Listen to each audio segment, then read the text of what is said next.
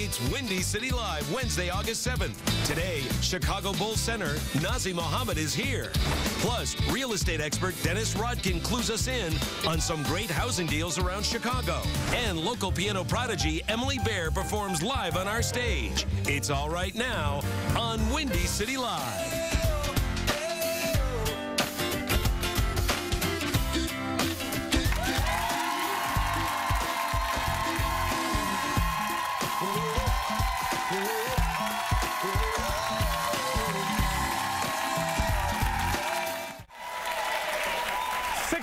NBA vet Nazr Mohammed. We're going to talk to him about Derrick Rose, too. And speaking of deals, too, real quick before I forget. All right, well, time for our first guest. He's a 16-year NBA veteran. He's won championships at both the college and pro level from your Chicago Bulls. Hometown native Nazr Mohammed.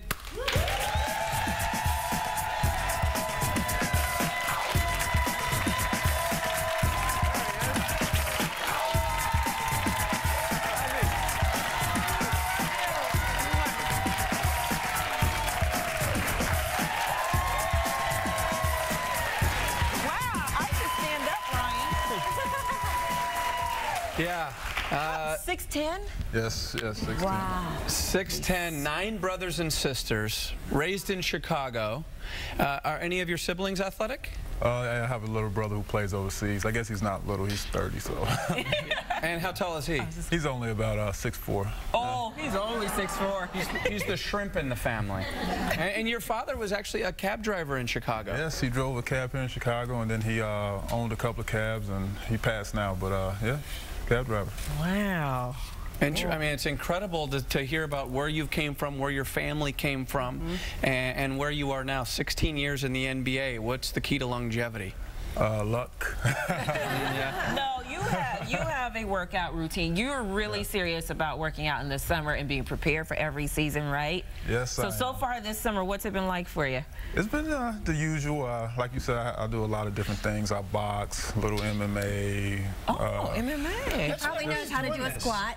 Yeah, everybody's doing this MMA thing now, and it seems to me like, would the teams be upset about guys doing actual physical combat with each other? I only do it with my instructor, so I try not to. I don't want anyone hurting me.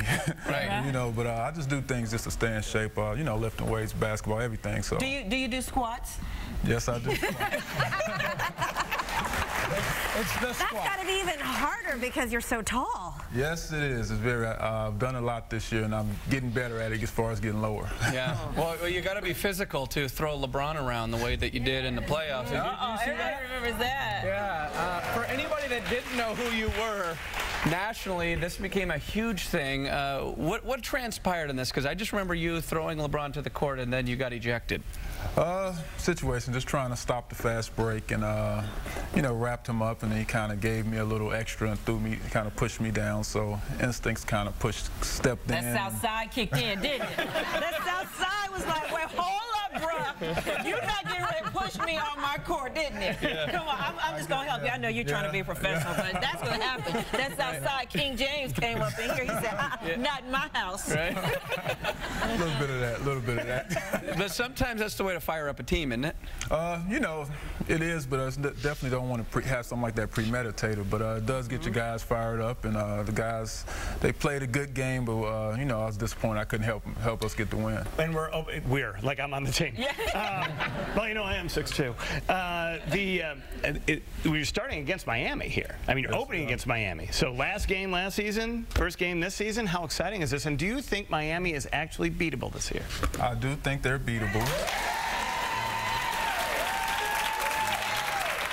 It's, you know, it's not exciting because we have to sit there and watch them get their rings. So I'm not too happy about that. Oh, because they get it on the first game. Yeah. You know, they're the champs. You know, they earned it. You know, now we're going to try to stop them from getting the third one. And, but you're going to have D. Rose back, right? Yes, we are. Yeah. That's going to make a big difference. For sure. I know you have a championship ring too, not from the Bulls, but where do you keep this championship ring? From the Spurs, right? I keep it in the safe from the Spurs. We won it in '05, so yeah, that's I cherish it. Yeah. Well, I actually have a little quiz for you. You've played 16 years in the league. You've played for 8 different teams in chronological order. Can you name them? Oh, that's easy. Philadelphia 76ers, Yep. Atlanta Hawks, Yep. New York Knicks, Yep. San Antonio Spurs, Detroit Pistons, Okay. Yep. Charlotte Bobcats, Yep. Oklahoma City, Yep. Chicago Bulls. You got it. But it's different. I mean, after playing in all those teams, it's nothing like playing at home in your home court, right? Oh, nothing like it. I mean, the only thing I can compare is, of course, winning a championship, but nothing like being home, seeing the skyline, driving into the city. It just gets me excited every time. Oh, and now you have your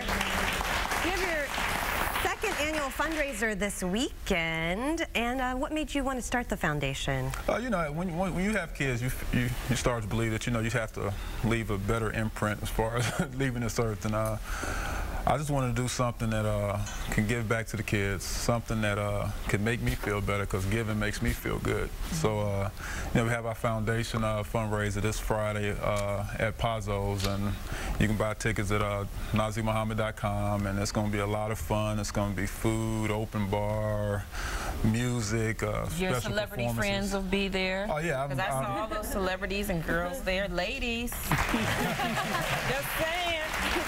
Is it ever tough to get all of the autographed items? Do you have to you have to call up guys like LeBron later and ask him to sign a ball or something? I've been really fortunate, and actually that's the part of it that I really have to do myself. I have to call up everybody. I call up a lot of equipment managers who I've you know, was on their team, and I call up friends, and I've gotten everything I've asked for. Wow. All right. Well, you've been very blessed in your life. Thank you so much, Nazr, for coming to see Good us. luck next season. Come back. Bring the whole team by, why don't you? One day. All right, Nazr Mohammed. Dennis Rodkin is next.